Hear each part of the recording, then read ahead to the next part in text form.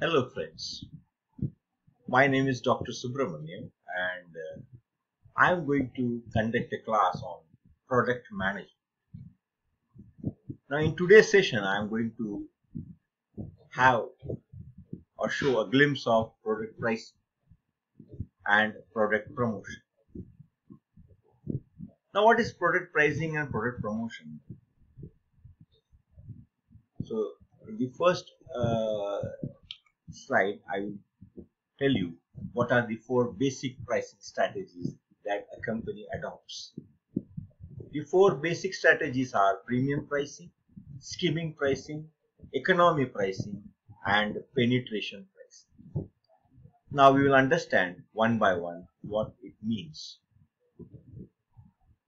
Premium pricing, the word itself says, premium means costly product, a very high standard products, which is basically targeted or segmented for upper class people whose annual income will be more than say 15 lakhs. Now when I say 15 lakhs, that means the product should be from say 70,000 to may 34 lakhs or 40 lakhs. So this is the range of product that they will be buying. So when I have positioned my product for premium people, my pricing also will be that high. As you can see in the slide itself, the first slide is of the first photo is of Apple. Apple, the minimum costing is around 65,000 to 70,000. So when I am pricing this product, I am leaving the middle class, lower middle class, and poor class people, and I want that they should not buy my product, or they are not comfortable buying my product. So I am targeting to the premium people. Then you see L'Oreal hair dye. It's costing around 580 rupees. So when I talk about 580, Garnier is 180, so acceptable for middle class people. So they will not go for L'Oreal. How good packaging you are doing, how good packing is doing, who are your model. That is immaterial for middle class people. They first see the affordability. And when I talk about L'Oreal, they will not be able to afford. Then the third picture is of Mercedes car, or you can say BMW, a premium car. The minimum costing is 26 lakhs itself, and a middle class who pays the car price in EMI, easy monthly installment, it will be very difficult for him to afford this car. So when I create this product, it is for the high society, rich people who can maintain that luxurious life. So as a student, I have to understand what is premium pricing and what are the premium products. Then the second is skimming pricing. Now skimming means I manufactured a beautiful car and I thought it is much better than Mercedes, and that's my feeling as a creator of the product. But students, the consumer may not understand this, that I have created and that's why I am pricing it very high. So this car which is shown in the picture, I launched at a premium cost of say 20 lakhs. Now in the initial 1 month or 1 quarter, I saw that the demand for the product is less. The demand for the product less. So what I did, I reduced the price by 5%. So 20 lakhs, I came down, I minused 5%, that is around 10,000, and I reduced the price. Okay, so it was easy for me reducing 1 lakh rupees, but my premium brand comes down in price.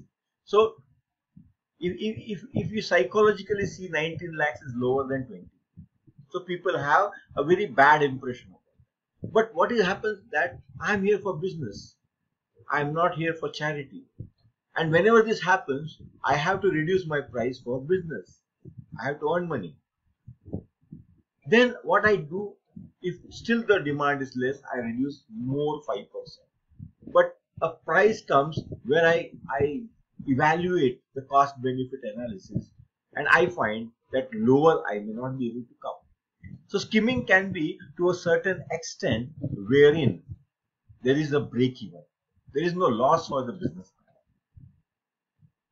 No businessman runs a business for charity purpose. He is there for profit. So skimming will be done to a certain extent wherein he will not be having any losses. So that is skimming price. Then we come to the economic price. Now students, everybody is little perplexed why people run after JioMart or Big Bazaar or these big retail shops. The reason is that if you compare with the normal retail shop and the big malls, the rates are different. If sugar is costing 40 rupees in Kirana Banda, it may cost around 36 rupees or 35 rupees in the mall. So for this benefit of 5-6 rupees, they run after this Big Bazaar or JioMart. Now, obviously, people don't understand how they can afford such a lower price. So, for example, if a Kirana Bhandar is purchasing sugar, he will purchase maximum 100 kilos. So, he will get at a rate of say 38 and he will sell at 40. But for mall, they purchase around 1 lakh kilo or 50,000 kilo and they get a price of 25 or 26 and they can sell at 30, 35, 34, 33 depending upon the demand, depending upon the crowd, the customer, number of customers coming daily. So, and secondly, students, these big malls have the arrangement of warehouse. They have a warehouse wherein they can keep this stock. Their stock then doesn't get damaged. But the Kirana Bhandar has to think their stock will remain intact or not get damaged. So economy pricing is the price which is given by big retail shops rather than comparing it with the Kirana Bhandar. Then we come to the last part of pricing, that is penetration pricing. The penetration word itself means that I have to enter the market somehow. For example, there are already Colgate, there is already Pepsodent. Now, Colgate is costing, for example, 90 rupees for a 200 gram pack and Pepsodent around 85. And if, as a launcher of the paste, I have to enter these people or counter these people, I have to have a price where I will not have a loss. And secondly, I will not be as costly as this because I will not be able to penetrate. So it will be around 84, the pricing. So that when I launch, people will get attracted for the price for a little bit. Then my packing, then my packaging, how I am presenting my products. Once I enter the market, I have penetrated the market, I can change the pricing to the competitors, the number one company or number two company who are already established.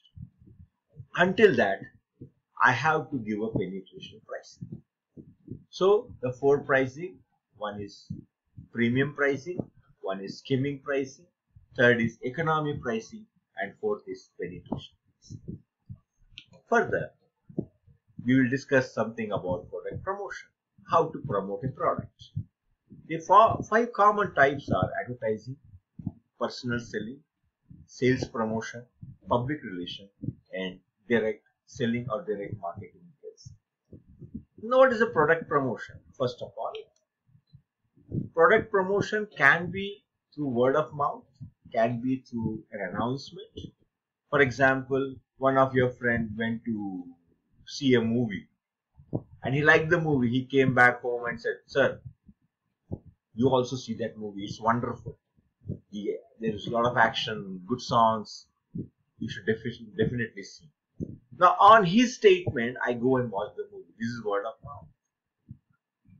Then on newspaper, you can see an announcement that today a film is being released. The first show is at 12:30. All are welcome. You go and watch the movie.